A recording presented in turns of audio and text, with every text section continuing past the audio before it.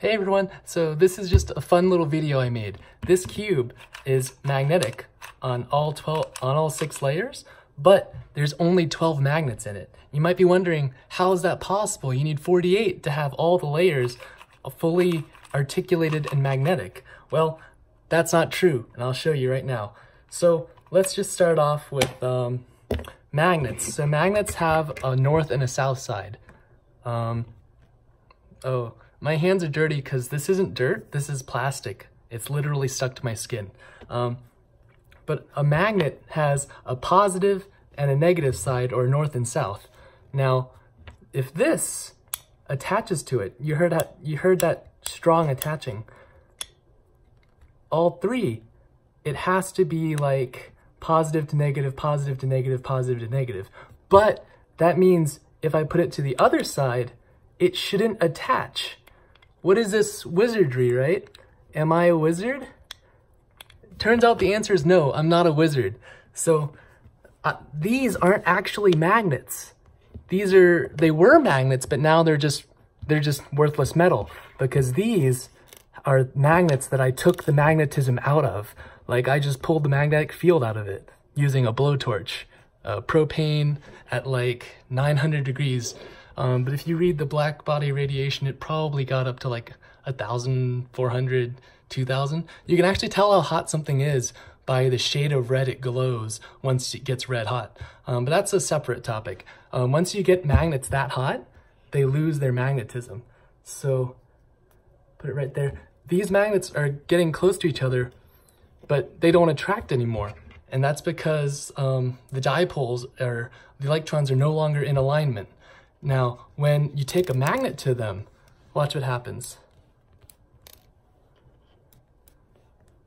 All 5. And that picked them up, because when the neodymium magnet comes in contact with the metal, or like the old non-magnetized magnet, it aligns the dipole to be temporarily magnetic in line with this magnet. And using that, you can actually just have one magnet in the edge and have like either steel or neodymium in the corners, and just like that, it'll attach. And it's not weak either. Like, you can see that.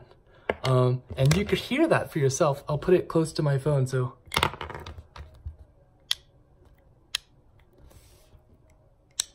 Like, you can hear that. And you might be saying to yourself, well, what if you just put the magnets in the corners? Well, if you have the magnets in a corner, you have a 50-50 chance that the magnets are going to be positive to positive, or negative to negative, and the same side facing each other. And even, like, that's about 4 millimeters away, you can still feel the force and it'll still repel.